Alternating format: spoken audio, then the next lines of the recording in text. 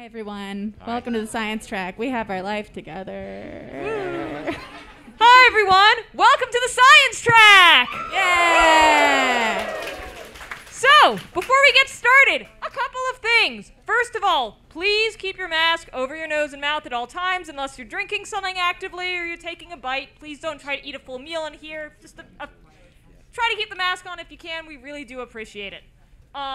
Second of all, if you like what you see here, we have more great content coming up later tonight, both in this room and at 7 p.m. in Hilton Grand East. We also have Hard Science. That's our big room for tonight. We are raising money for charity at DragonCon this year for Open Hands, which helps provide meals for people in need. So feel free to come up here and donate at the end. Otherwise, please sit back, relax, and enjoy teeth. Now, the correct way to cheer for teeth, though, is it's not screaming. Teeth need something a bit more delicate. So our panelists are going to help show us the proper teeth chant. We want you to join in with us, okay? Ready? Do what? It's happening, teeth. Trevor. Just let it happen. Okay. Teeth. Teeth. Teeth. Teeth. Teeth. Teeth. Teeth. Teeth. Teeth. Teeth. Teeth. Teeth. Teeth. Teeth. Okay, that's enough. Teeth. That's it. I can feel it in my bones now. Thank you. But can you feel it in your teeth? Yeah, exactly. Good call, man.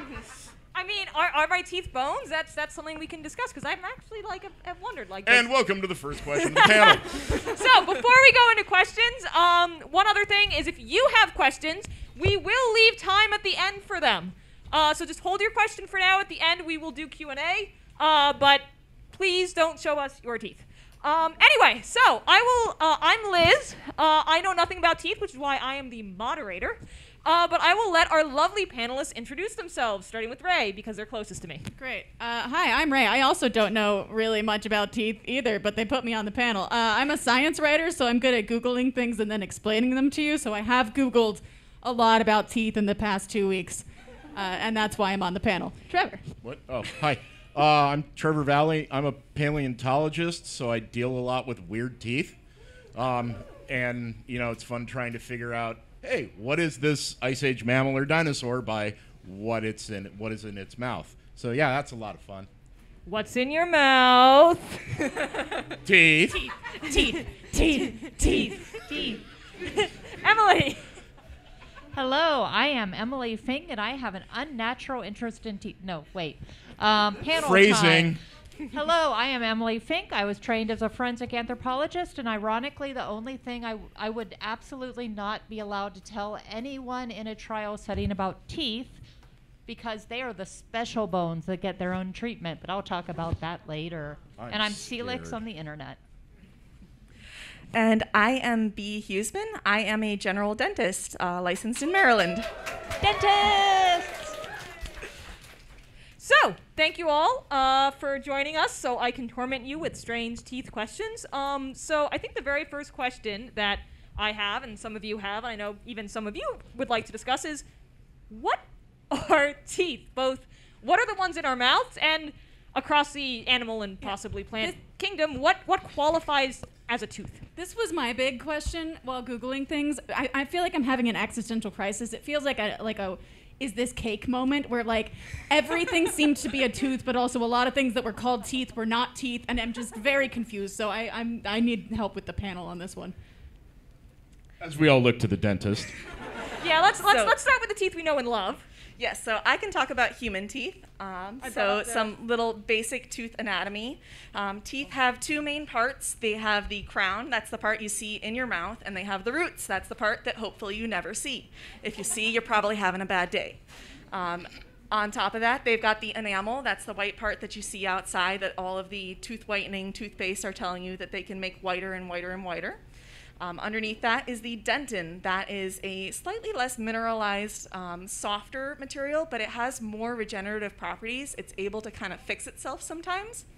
You've got the cementum that makes up the roots, and then the pulp, which is made of the blood vessels and nerves. That's the part that you also never, ever want to see. When I see it, it's a bad day. You've got 32 teeth for most adult humans, give or take 4, depending on if you had your wisdom teeth out. 20 baby teeth, and I think that covers the basics. So, Cool. So what about the rest of the teeth? Like, what other things, animals have teeth. Is there anything special about Yes. animal teeth? Yes, very much so, and I have prepared a number of slides. Slide? Yes, please. So, there are lots of strange things that are in animals' mouths. Some of them are teeth, many of them are not. You had to put the fish. I did have to put the sheep's head. I had to put the sheep's head. Those teeth upset me on a visceral level. But He likes to smile at you. Are they like our teeth, though? Like, they look like our teeth, but are they like our teeth? From what I understand, they're functionally identical. Well, I mean, not like identical. I wouldn't put one in my mouth, but yeah. But I think it's because they have a similar mixed diet. They eat meat and also vegetation, so they need the chompy bits and the slicey bits. Official science terms, right? That's what they're called, Very isn't official. it? Sure, Yeah, great, yeah. awesome. I googled things, and then you've got things like tusks, like this cute little, and technically fangs, I guess, with the fanged deer, but they're still basically kind of tusks, I guess. They're incisors, yeah. Yeah, which are incisors. So they are teeth, tusks and fangs. Yes. That kind of fang are teeth, but other kinds of fangs are not teeth. I question. Are beaks teeth? I googled that and they said no. No. Beaks are not teeth, and also so geese have like these like weird serrated things on the edge of their beak and also on their tongue because geese are terrifying. But those aren't teeth. Those are they? also not teeth. Because some frogs have the same sharp dental ridge. If you've ever heard of a Pac-Man frog. Yeah, exactly. Yeah, dental osteoderms, and they're like a hard, like razor-like ridge. Technically, not a tooth. Yep. So there's the teeth get weirder in the ocean. Yeah, the ocean is full of upsetting things. So up here on the side, we've got that's a stingray tooth plates. From what I understand, those do count as teeth, even though they're like I don't know, they're like little strips. We call them dental batteries. Yeah, okay, I can buy that. Dental batteries. But Dental batteries. the lamprey's teeth don't count as teeth. That's what I learned. And there's also a fish that has its entire body covered with teeth. That's next. Sharks! Woo! Oh, no, I was talking about an entirely different fish. Oh, which great! fish were you Multiple talking about? toothfish. So there is Oh, a God. catfish that lives in one single lake in Africa. I don't know where because it's just escaped from my mind right now. But it has osteoderms throughout its entire skin instead of more normal scales. And it has just little, like, bumpy teeth all over its body. And they are taste sensors. Quick mod note, if you have an empty seat next to you, please raise your hand now. Thank you. Continue. Helpful. Yeah, so sharks are covered in teeth, in their mouths and also out of the mouths. When I hang out with shark scientists, which I live a very privileged life and get to say that I hang out with shark scientists, they explain to me that like the most common shark science injury is not getting chomped, it's getting shark burn. Shark burn. From touching the skin, which is very sandpapery. These are called dermal denticles or skin teeth. Are they rough in all directions, or are they smooth in No, they're one like direction? they're Are like- they smooth yeah. in all directions? Yes, sharks are smooth.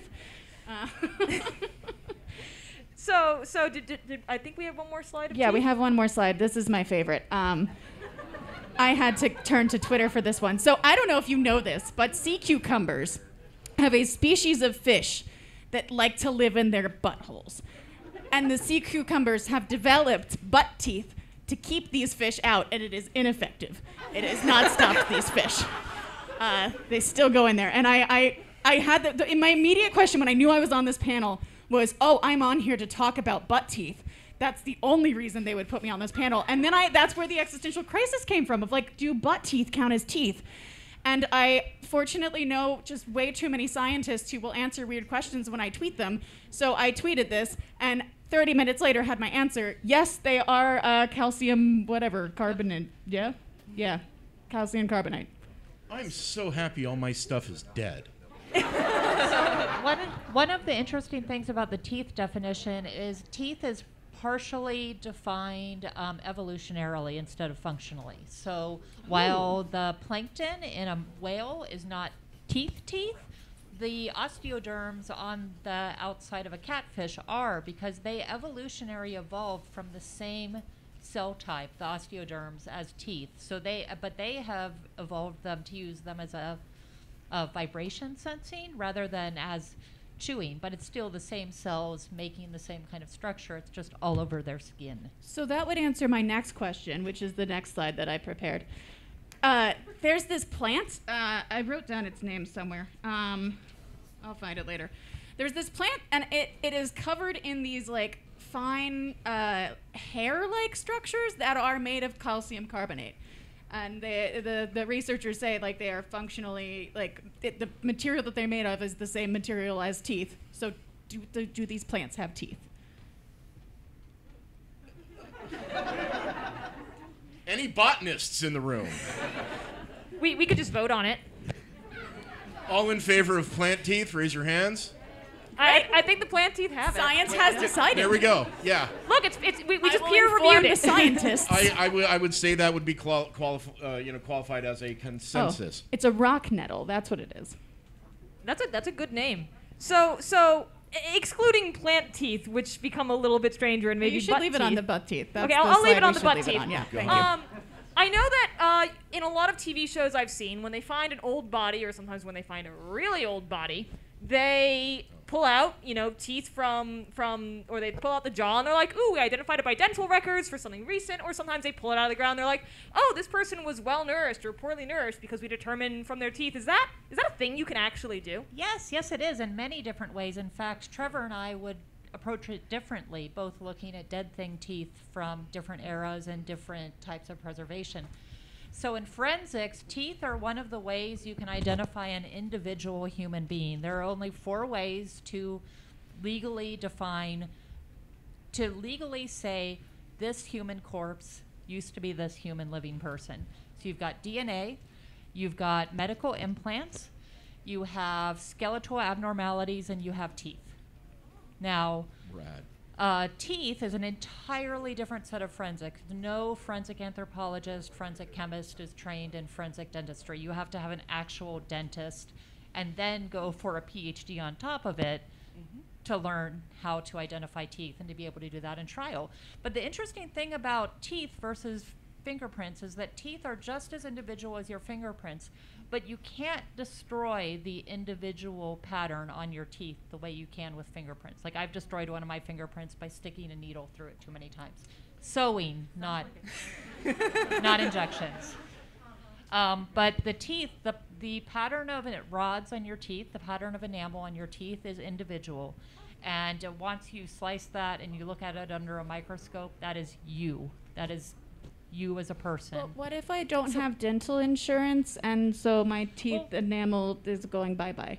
However, you're still going to be able to be identified by the shape of your teeth in your jaw. So if you have ever had an X-ray, if you're say my dead body shows up outside the Hilton, please don't make this happen, anyone.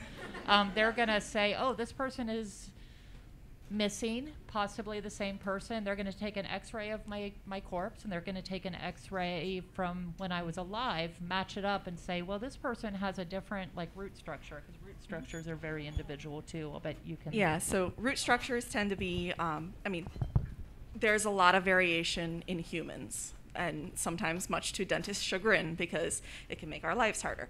But the main way that we identify, so I'm not a forensic dentist, but I've had a course on it, and the main way they identify dead people via their dental records is by actually their fillings. They match up the pattern of fillings within the mouth to the pre-existing dental records. So they often have to do this by exclusion. Like, sometimes they'll say, okay, this corpse has the wisdom teeth, this patient does not have their wisdom teeth, so it cannot be this person. So it often ends up being a little bit of like a trial and error to figure out, to narrow it down to who it could be. If you have no fillings at all, it becomes a little bit more difficult, because teeth on X-rays don't look quite as unique as teeth with fillings. Fillings become very unique markers that are easier to identify. And luckily, in most modern world, most people have fillings or dental work of some sort. Wow, that's rad. Yeah. False teeth? Oh yeah, good point. I do not believe people with all their teeth removed. I don't know that you can do a category. You can do an identification. I don't know that you can use it as evidence. If Let's they don't have let's their hold teeth. the audience questions Yeah. until the end, please. And it's at the end we're gonna do it with the mic so that anyone who's hard of hearing can hear what you're asking. Yeah. So how do we identify teeth that are not in people? Yeah. Because I've seen like, oh, we dug up this random piece of rock and there's this fragment and therefore it's this type of a saurus or that one. I'm like, how do you do that? That gets real fun, because the further back you go into the evolutionary path of animals. So like right now, as one of my specialties, I'm an Ice Age specialist. So I used to manage the lab. I can talk really. Lab at the La Brea Tar Pits in Los Angeles. So it was still an active dig. So we would be pulling out herbivore teeth, carnivore teeth, but many of those animals are actually still extant because you have coyotes. So it's very easy to map a coyote dental structure and all that to an existing comparative skeletons. And we're like, oh, that's a coyote, that's a timber wolf, that's a dire wolf, because they're kind of in the middle. But then we start to get the weird crap. And thankfully, it's rather obvious to tell a smilodon or a saber-toothed cat because it is a felid that has a very specific dental structure, and they also have these 9-inch long steak knives coming out of the front of their face. So we thankfully have very diagnostic things we can look at. It's very simple in Ice Age animals to tell whether they're an herbivore or a carnivore, which carnivores they are, etc. But the coolest thing we do is because technically the fossils at the tar pits are still fossils because they're evidence of ancient life, but they're not fossilized. They've not mineralized. They've been preserved by the naturally occurring asphalt. So that means we can drill into the teeth and take isotope analysis and see what exactly their preferred prey was. Because we can match, for example, the saber-toothed cats that really liked eating the western camels, because the camels ate specific materials like in the vegetation that got transferred into their teeth, that gets transferred into their bodies. Then the cats kill the camels and then eat them, and those isotopes also transfer. So we actually have a very, very integrated food web of the La Brea area, and it's really cool. Are you familiar with the Neanderthal research recently with using teeth isotopes? No. Paleontologists don't dig people. I just thought you might have read it because it's really super cool. So recently there was a new study about Neanderthals using their teeth to tell what they had eaten throughout their developing life. And they found out that female Neanderthals were moving away from their home group. And they realized this by looking at so teeth fossils in Neanderthals primarily establish what they ate growing up. A lot of it is just established and that it's locked in time. So they could actually look at and say, all of the female skeletons in this group of Neanderthal skeletons had different isotopes than all of the male and young children. So you would actually be able to tell, oh, there was interbreeding between these groups of Neanderthals because you could say, oh, this person's teeth developed in this region. And whereas the men within this particular group of Neanderthals were staying within their home region rather than moving out. Whoa, that's rad. Yeah, I just learned that researching for this panel because I don't do much with Neanderthals. Yeah, because that one I didn't know, but just out of curiosity, I did read one paper completely debunking the paleo diet crap because Neanderthals ate grain. Sorry. Yeah, don't that. But when we go even further back in time with dinosaurs, that's when stuff gets weird. So like the picture of the stingray, the bat ray, that dental battery I was talking about, a lot of dinosaur herbivores have that same thing. So you've got triceratops, hadrosaurs are a great example. And when you were saying the regenerative properties of the dentin, a lot of those teeth are just dentin cores with a soft enamel exterior. They constantly grew. Right. So you have hadrosaurs, kind of like the equivalent of like a land shark. Their teeth would just keep going. They'd have dental buds. They would keep reproducing more teeth and again and again and again. So did tyrannosaurs. Wait, when you say reproducing teeth, should I be thinking like a shark where they lose one and they grow another one, Yep. or like a rodent where it just keeps going? Both. Wait, what? So yeah, they there's both. the word for that. Yeah, depending on the animal. T-Rexes, theropods, things like Deinonychus, all of that, they had constantly regenerating teeth like sharks. They had a tooth bud behind the big steak knife in their mouth. So if you go to a natural history museum and look at some of the T-Rex skeleton skulls there, you'll see they're all jagged, small ones, big ones, all that. That's because when you're a large animal with 15,000 pounds of jaw pressure and you're biting through things, you tend to leave teeth behind. So yeah, the predator-prey relationship during the Mesozoic period and like the Cretaceous and all that was an awesome like arms race. So what I understand with sharks is that their jaw is also more like cartilaginous, which makes it easier for the teeth to fall out than, it would be kind of painful if we tried to do that. Oh yeah, that's the same. Is it similar? Same with Megalodon. So like cool little ones. It's being handed out. I also have a big one tattooed on my arm. Because they're cool. It's the big extinct shark. Yeah, big, size of a school bus, Please 8 whales. Do not listen to really awful documentaries saying it might be not extinct. It's extinct. It's extinct. No, it's way extinct. gone. So, like modern sharks, they had kind of like the conveyor belt system because the cartilage in the jaw could hold a series of teeth in a row. One would break off, the next one would fold forward, et cetera, et cetera, Yeah, and et cetera. with sharks, it's like in as soon as 2 days the tooth is replaced. I know. Like it's insane. I know. What's the mineral requirement in their diet for that? Where are they getting all the calcium? Other animals. Yeah. Fair enough.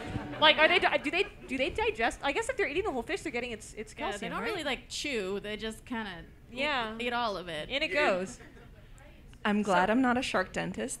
I would not have a job anymore. Yeah, because there's no need for one. Just like, okay, so you lost this tooth. In 2 days, cool, sign here. I'm going to quit now.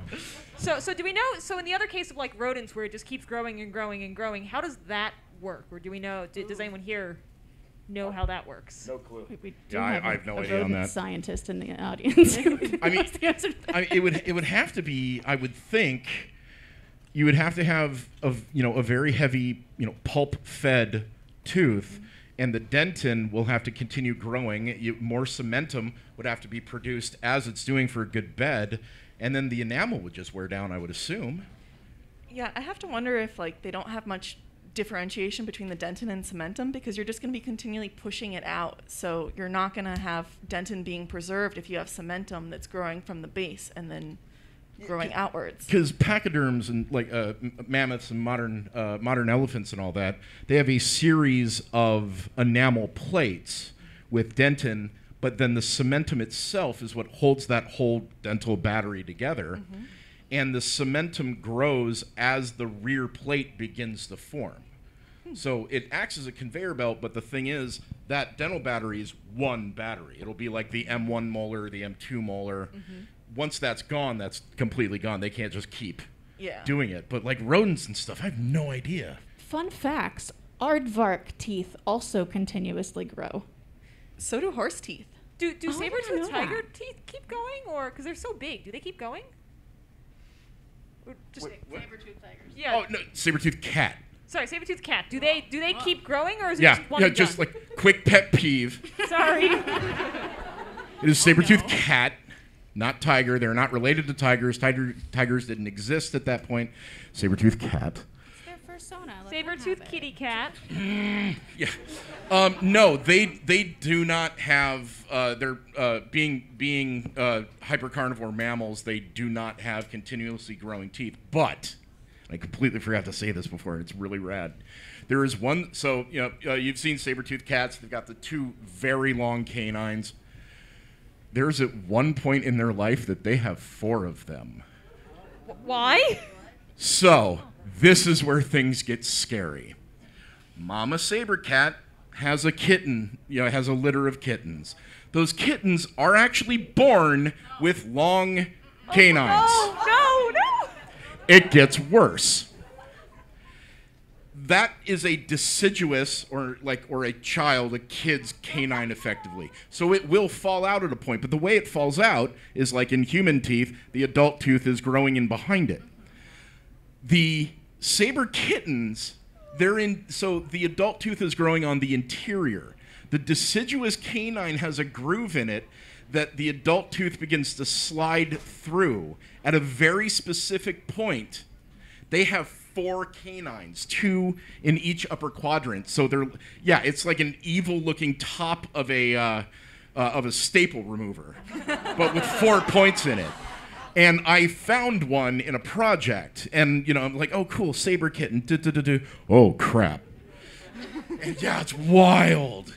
Because just think about that. Number 1, they're born with those. Number 2, I want to think about that. like there is a brief moment where they're learning to hunt where they have 4 of them. It's like vampire on vampire. It's just weird, but they're fun.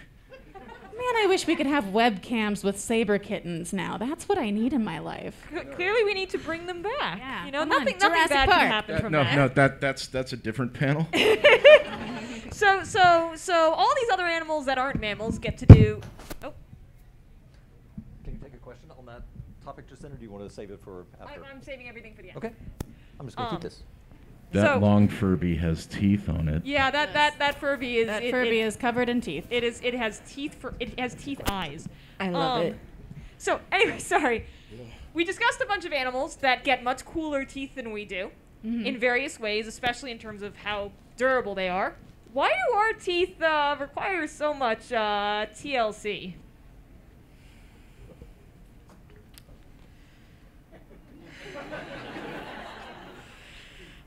The basic idea is that our diet nowadays is very high in sugars and starches that really like to stick to our teeth. Also, bacteria have evolved to be really good at living in our mouths and feeding off of those starches and sugars that stick to our teeth.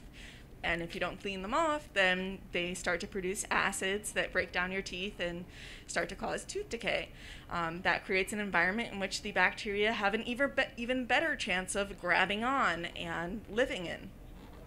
And from a anthropological standpoint, humans live much longer now, and humans do not grind down their teeth nearly as much. In a lot of the prehistoric anthro record, you see, particularly once grain comes into the diet, you're doing a lot of grinding in a way that introduces grit. So you're rubbing down your teeth very, very fast. So you just would not have as much tooth either if you had lived 10,000 years ago or 2,000 years ago. Though grinding down teeth also introduces its own problem because, like we talked about, the enamel is that outer. It's like the candy coating on an M&M. It's nice and hard.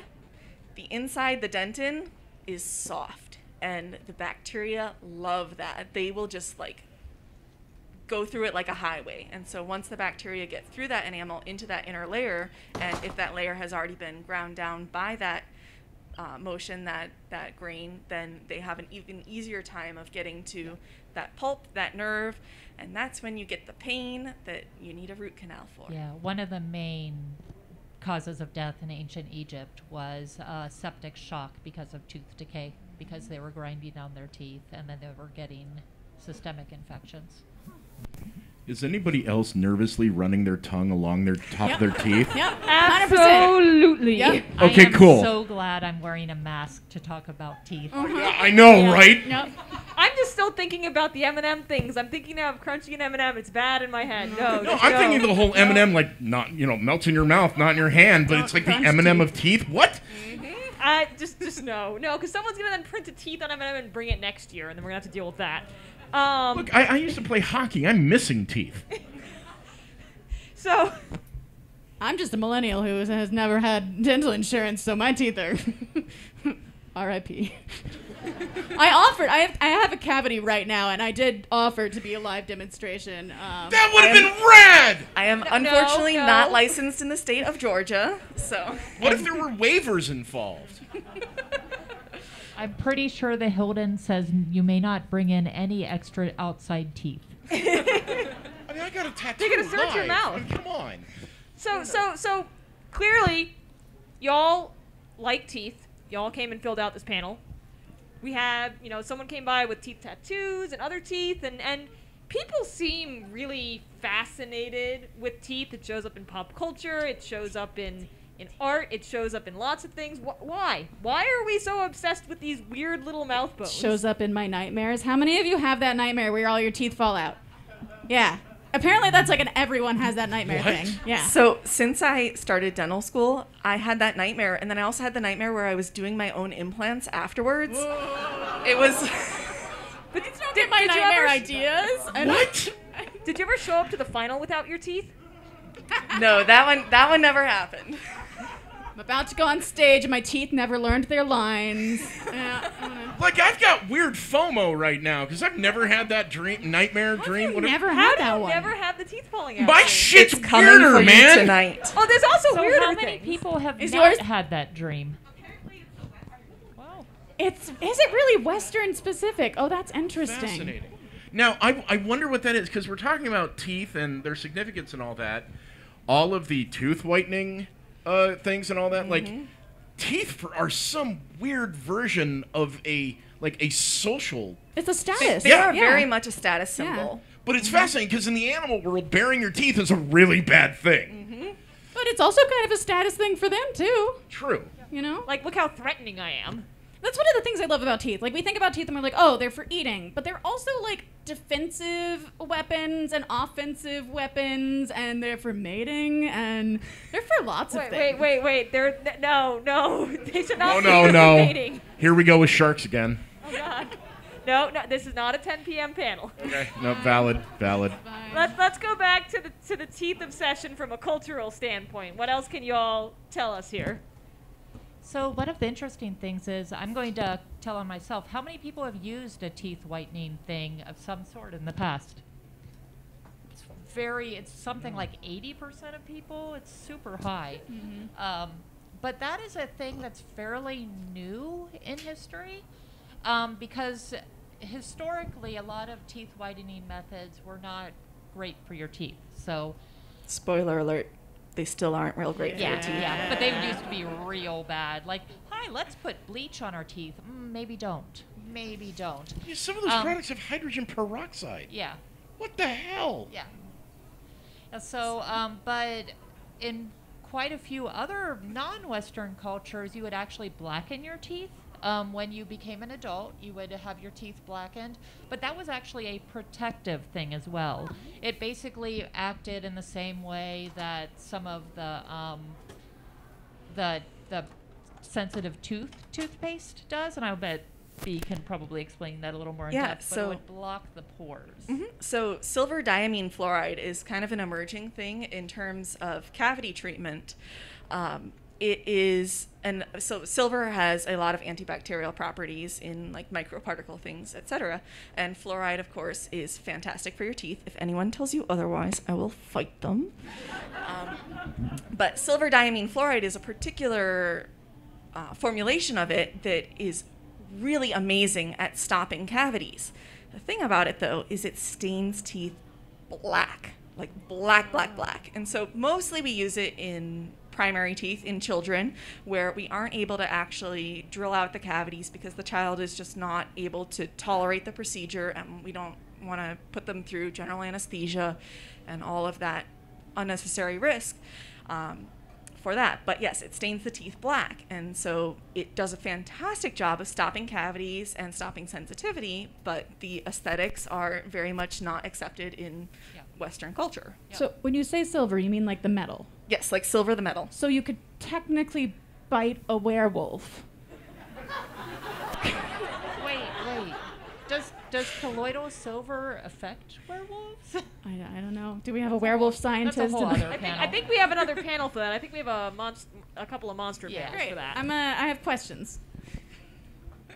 Wait, it's silver oxide that's forming in a black layer on because that silver tarnishes with silver oxide and creates a wow. That's rad. And so a lot of the mercury fillings, they actually are largely silver, and they tarnish, and that actually provides an anti-cavity layer to them.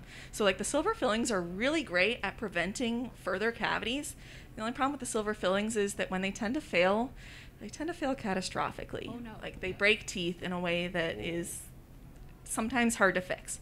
Silver fillings are great though. If you have them in your mouth, do not have them replaced unless this is not medical advice. If someone tells you you need to get your silver fillings replaced just because they're silver fillings, that is not true. We don't do silver fillings a lot anymore because, for one thing, the equipment for it is cumbersome. It's a little bit tough to deal with, and silver fillings are banned in Europe, not because they're bad for your health, but because when bodies are buried, the microbes in the soil actually reintroduce the mercury into the food chain, and that's why they're banned. Not because they're bad for you, but because they are environmentally questionable. Couldn't we just remove then the fillings before burial? That seems Yeah. easier than banning the whole thing. That seems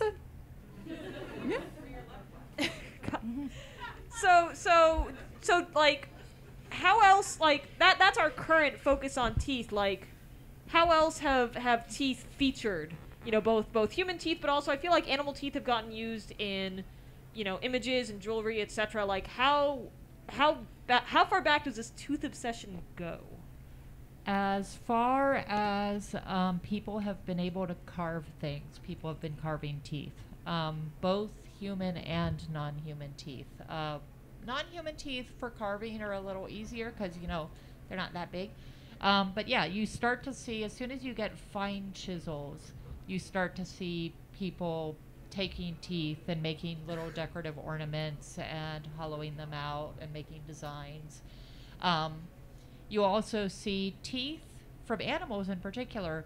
Before you had ready access to smelting, ready access to liquid metals, and to being able to form metal tools, you would use teeth from different animals in different ways. And there is a group of Pacific Islanders who actually used swordfish rostrums. Whoa. As mostly ceremonial weapons, but also used weapons, lightly used. They tended to be a little more fragile than your obsidian equivalent, but they were also easier to get than an obsidian equivalent, easier to make because they were already hunting the fish for food and for other materials. So yeah, you can actually, if you look up the Field Museum, I meant to find a picture, but I couldn't find one that was rights allowed. If you look up the Field Museum's cultural collections, they have some great swordfish rostrum swords that are just real cool because it's like a sword made out of a chainsaw. Like, that's what it looks like. That's so cool. Yeah. We don't really see it. I mean, in like paleontology, of course, because T-Rexes are not walking around with a necklace of Triceratops dental batteries. I just have a personal anecdote because I'm one of the people that don't have wisdom teeth anymore. I will neither confirm nor deny that I have a pirate costume that has one braid with 4 molars on it that may or may not belong to me. And you didn't wear it to the tooth panel? No, because I forgot to pack it. I'm in like Oklahoma City on the drive, and suddenly I go, wait, I didn't bring my bandana with the teeth on it. Guess we have to do a part 2 next year just for you. Well, no, I'll just take a picture of it when I get home and put it on Twitter. Nope, we got a teeth.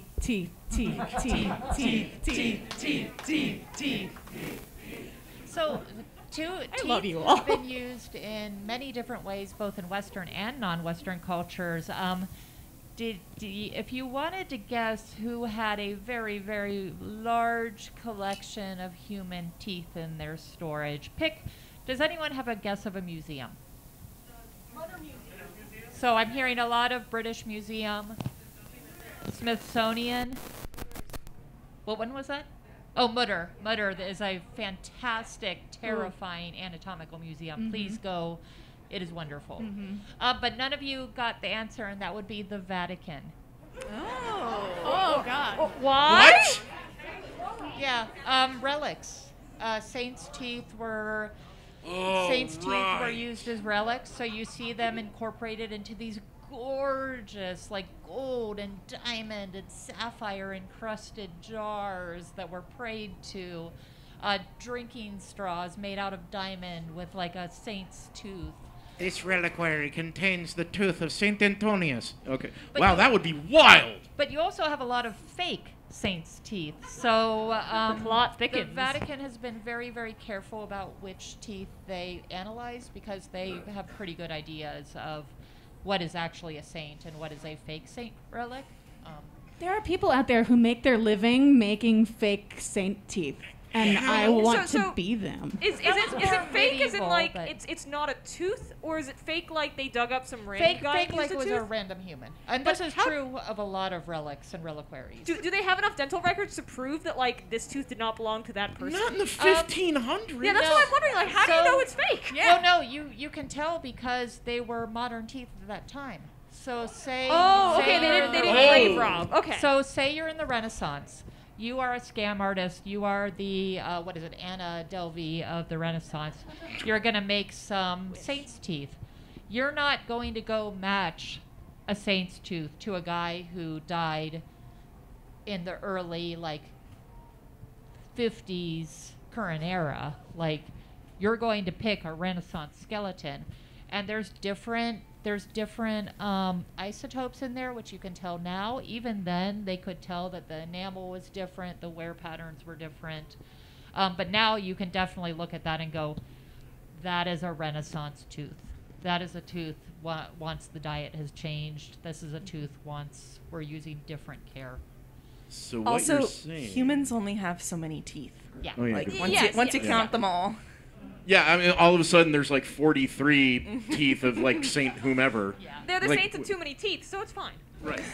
But so you're telling me that there's the possibility of a job of going somewhere like, say, the catacombs in Paris, finding an old enough section, clandestinely pulling teeth, Yes. and then going to the Vatican going, aha! Now, the catacombs are going to be an interesting situation because the catacombs have a very, very well-studied taphonomy. So the way, how a body changes after death is taphonomy. And anyone who's done any sort of archaeology will be able to go, that's a catacomb body. That's a body that was preserved in a fairly dry, fairly caretaken area. Again, paleontology doesn't dig people, so... However, I can find some, there's some graveyards in Prague, some medieval graveyards you could probably pull some saints' teeth from. Cool. Don't do Don't this, do please. this. Don't do Allegedly. this. No, I'm thinking about myself. Okay. I don't think I have the ability to tell Yeah, you. no, what to do. this is not advice for the audience. I'm just, it's like None it would be of us fun can to do. control We're definitely Trevor. not going to do a tooth heist. No, I'm We're like, definitely Teeth not. heist, I'm the chaos teeth lemur. heist, This is teeth just what I heist. do. So instead of stealing teeth, we seem to have a cultural thing of giving our teeth to some sort of mythical creature that takes them from under our pillow. What's up with that? Oh my gosh. Did you know that in a lot of cultures, and before the tooth fairy myth came around, it was a little mouse? He's a cute little mouse. So much better. Why did we get What's the mouse doing with the teeth? That only raises more questions. That's a good point. Yeah, the mouse has a heist situation going, or a scam artist. This contains they're the not paying me reliquary of enough. Miss Brisby of Nim. Well, that is partially because in many, actually most human cultures, there are very strong taboos over what you, and a taboo is not always bad. I'm just going to say this. A taboo, there are very strong cultural practices of what you can do with things that came from a human body. So like collecting your hair in a hair jar so that it's not all around. Historically, a lot of cultures dispose of teeth in very ritualized ways. It's just ours turned into a lies to children. A fairy steals your teeth at night and gives you a coin, and that's kind of super sketchy. And Speaking of, go ahead. I have a dentist friend who he has a child, and his child was getting ready to start losing his baby teeth. He took a mold of the child's mouth, and then as he lost each baby tooth, he put it into the mold, and then That's both poured adorable plaster and around it disturbing. once he had filled out the mold, so he has a perfect little replica of. Are all Also, dentists if- weird? If anyone in A the little audience bit. didn't, Okay. A little bit. I don't think we have any kids in the audience, but if anyone didn't know the tooth fairy is not real, I'm sorry. This is how you had to find out. I'm sorry. Excuse me, the Steven, tooth fairy is fairy's real. Not real. Oh, damn. Um, I believe. I believe. My brain So- is going way too many places so with I- that whole mold of kids' teeth thing. So's mine. So instead, I'm going We to turn it need a over minute. to audience questions, I think. That's cool. So we are going to, Stephen, please come up this way because we're going to do this in a very specific way because it is really hard for us to keep track of everyone's hands and where they were, and I don't want to make Stephen run too much. We're going to go by section. 1, 2, 3, 4. 1, 2, 3, 4. Teeth, And teeth. God. And I want you all to help me, like, if I forgot who had their hand up the longest, just help point Stephen where he needs to go. Thank you. So let's start with section 1. Okay, I see a hand. I think the red wig had their hand up first, or red hair. I can't tell if it's wig or hair at this distance. real. I'm sorry. I'll hold the talking stick. Very sorry, don't stick your Furby on me. So when you're talking Phrasing. about looking at isotopes in like old animals, what do you do when you identify one like that there's no match for, or how do you identify certain animals that maybe you don't have isotopes for, stuff like that? Well, that at least for prehistoric animals, specifically like Ice Age mammals and things like that. So La Brea is an anomaly. It's what's called a predator trap. So in a normal, like Saharan situation or riparian situation, there is a whole lot of herbivores compared to carnivores. The problem with La Brea is a very large herbivore gets caught, and it starts yelling, and all its friends go, "You're dead, dude."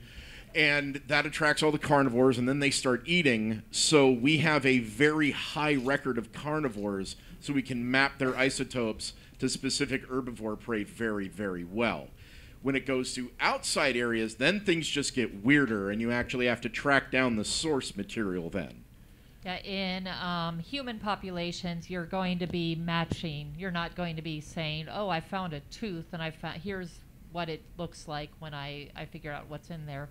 You're going, "Here's a tooth. This is a close enough match to this area." So you're already studying the other areas where you already have some idea of where this might have come from. And when you find out something totally weird, you go, "Yes, I get another grant to study another area." I have so much Section 2. paperwork to do. Okay. I think I think you had your hand up. If you once you ask a question, if you would like to come up and get a tooth sticker or a lollipop. Years ago, my cousin knocked out a tooth and was told to put it in a glass of milk until he could get to the dentist. Mhm. Does that actually work? So yes, milk is one of the best things that your standard household is going to have. Another option actually is to hold it in your mouth. Just like stick it back in your mouth and just hold it in your saliva, because your saliva is going to keep it relatively alive. Usually if they're reimplanting a tooth, there's a good chance it's going to need a root canal. Sometimes though, it'll retake and then you don't need an implant. But milk is like the next best option. Keep it in your mouth, like rolling it around your mouth, like. Well, like that's you're- what I do in Just the like, nightmares. don't so I'm glad to swallow know it. that was right. If you swallow it, Can I No, just like it's try done. to push it back in? Like, is that a good yes, place to putting keep it back in is also an option. Especially if it's like relatively clean.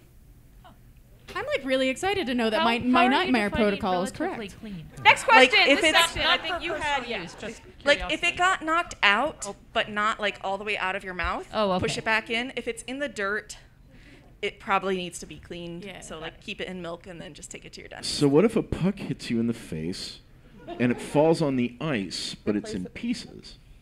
Oh, if it's Hypothetically. if it's in pieces, you're probably done. No, yeah, that's why I still have a molar missing. Cool, Yeah. just asking. Yeah. Next For a question. friend. All right, so mentioned fluoride. My parents are crazy. They're like, "Oh my God, fluoride! It's gonna give you mind control." Like, it. I know it's not, but I don't That's know what they how want to you to explain to them that it's not. Can I you mean- guys, I guess, tell me like why fluoride is important? I guess maybe how it works. So, if fluoride gave us mind control, I would not have to tell my patients to floss It'd anymore. be great because I can't control my mind, so I would be fluoriding all the time. But another thing as far as like talking to your parents, green tea is actually very high in fluoride. naturally occurring. We see lots of incidents of fluorosis, which is too high of fluoride content in people who drink a lot of green tea. And green tea is kind of universally accepted as a healthy thing. So that's something you can tell them, like green tea is high in fluoride, and so fluoride. What is fluorosis? Fluorosis, so fluoride acts in your teeth by replacing some of that calcium carbonate with, so hydroxyapatite is kind of the main inorganic compound in teeth. So fluoride acts by becoming fluoroapatite. So it kind of replaces some of that with a material that bacteria is not as good at breaking down. And so fluoride strengthens the teeth by reversing some of that demineralization that the bacteria and the acids from them have caused. And I'm sorry, I just lost my train of thought. Fluorosis. Fluorosis. So fluorosis happens when you have too much of that fluoride replacing those normal parts. And then you see some white spots. They're really not bad for you. It's just anesthetic. Next question, next section, because we got a lot of questions, I think. Oh, sorry. Sorry, I'm really excited about this question, but with the 4-tooth saber kittens, is there a estimate about how old the kittens were? And kind of expanding on that, can teeth be used to tell, like, just like how in anthropology, like, you can tell, like, what the person's diet or health was like, can that be used for animals that have been extinct for millions of years, like, and is there an upper limit to how old something can be? Or basically, can you tell information about individual animals with prehistoric teeth is, I guess, what I want to know. Kind of yes and no. The first part, saber kittens go to the 4-tooth bit right around 8 months of age because that is a primary hunting tool for nimravids and smilodons and things like that. So they have to have a larger, stable canine when they begin hunting their own. By 1 year, they'll have either both primary adult teeth or like both primary and like one deciduous canine hanging out. When it comes to isotope testing and everything, you can't do it on, at least you can't do it reliably on anything that is actually mineralized or fossilized. That's why we do it primarily for Ice Age material. Now, the wild thing is, we can, not only are teeth sexually dimorphic in a lot of species, mammoths, mastodons, smilodons, things like that, also some very large dinosaurs, we can match predator-prey by the damage we find in, say, like a Triceratops pelvis, where another tooth from a tyrannosaur was found and perfectly sockets into the hole. So there are ways we can find it, and that's mainly taphonically how everything fell apart and a little bit of like just raw putting things together. But we can't do isotope testing or anything like that on anything older than, say, like, I would say upwards 50 to 60, maybe pushing it to 80,000 years old, and only if it's a non-mineralized specimen. Next question. Real quick before we take the next question, I just want to let everyone know, if you have taken a lollipop, these have erythritol in it, which is an anti-cavity sugar alcohol. It is poisonous to dogs and cats, so please, if you do have an animal, do not let it eat them. It's my favorite sugar alcohol. I just wanted to ask, you said earlier that teeth whitening was not good for you. So why do so many dentists offer it? So it's not that it's not good for you, but it's always going to do some small amount of damage to your teeth. So every type of teeth whitening is going to cause some level of sensitivity, sometimes not at a level that is detectable. The amount of whitening tends to correlate to the amount of sensitivity. So something like zoom whitening, where you're going to get more whitening in a very short amount of time, you're going to get more sensitivity, because most teeth whitening things, they do desiccate the teeth, which causes sensitivity. And we're also looking at a balance between culture. Having white teeth is very, very important in Western culture right now. So we are balancing the damage with, are you going to have better opportunities with better teeth? And there are some emerging products that kind of, they act to counteract the sensitivity you get. So like like Sensodyne for sensitivity toothpaste, it will kind of balance out that effect. This section. Yeah. Hi. Hi. I was curious about kind of the history of fillings and cavities. When did we learn that we needed to start doing that, and what did the technology look like as it was developing? 4,000 years ago. Wow. Whoa. Yeah. Sorry about that. Steven, cursed Furby.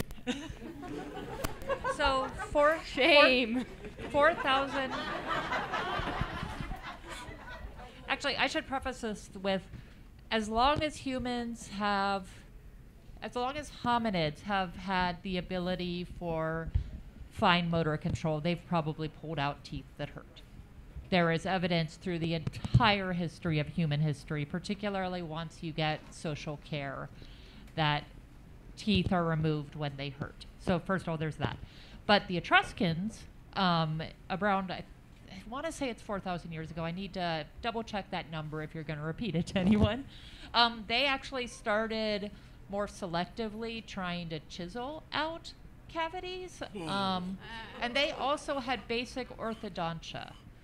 So they used very flexible bronze, like, they kind of look like, trying to think. They kind of look like zip ties that you'd wrap around and form to the teeth to try to move teeth to where they should be so they don't hurt. Do not try this at home. Do not. This was terribly, like, this was toxic on many levels. It caused great amounts of teeth damage, but it also probably did let people live with less pain in certain contexts because you're moving the teeth to places where they're not going to be hurting as the new teeth come in. It was used on juveniles and young adults primarily, not older adults. You'd get the drilling. You would generally just get teeth being pulled with older adults. And in terms of like the chiseling of the cavities, this sounds probably worse than it actually was, because is not terrible. Yeah, so tooth decay is soft. Like, you can scoop it out with a teeny tiny spoon. And in fact, when I was in dental school, we did a lot of this. You would drill into the tooth to get to the very soft bits, but then you would use a spoon to do the final excavation until you got down to hard, healthy tooth. A lot of dentists in private practice and that you'll be seeing on a regular basis don't do this just because it takes so much time. But also, the original, so some of the older fillings that aren't used so much anymore are called gold foil fillings. So they would actually pack layers of gold into the tooth. And they were fantastic at preventing cavities and fixing the teeth. They just, over time, they've developed new materials that are more aesthetic. They look more like natural teeth and also take less time to place, which from a health perspective, it's, you can see more patients when you're not taking an hour to do a single filling. Yeah, and there are some theories that the Mayans actually did a lot of teeth decoration where they would implant gemstones very, very skillfully and very permanently in teeth, where you'll get pieces of jade, pieces of gemstone, pieces of metal. There's some thought that came from people realizing early on when they were packing cavities that, oh, this is pretty and this is preventing decay. We'll just start doing this so that it looks pretty. So you'll get a lot of the ornamental teeth decoration as well, both in living and post-death burial preparations. So we are, I'd love to continue this, but we are absolutely out of time. Oh. So thank you all for coming and joining us. Keith. If you like the science track and what you've seen, you can join us at 7 in Hilton Grand East for hard science. Otherwise, we'll continue to have content here. Please rate us in the app. That is the way that we get to have bigger rooms and more cool stuff for you. Please remember to donate to the charity. And if you have weird questions that you want to see our scientists answer on Monday at 1 p.m. in calculations you wish we weren't doing, please go fill out an index card over on that side with a pen. Finally, yep, you yanked that. Finally, we want to do a last teeth chant, but I think everyone's leaving. Teeth, teeth, teeth.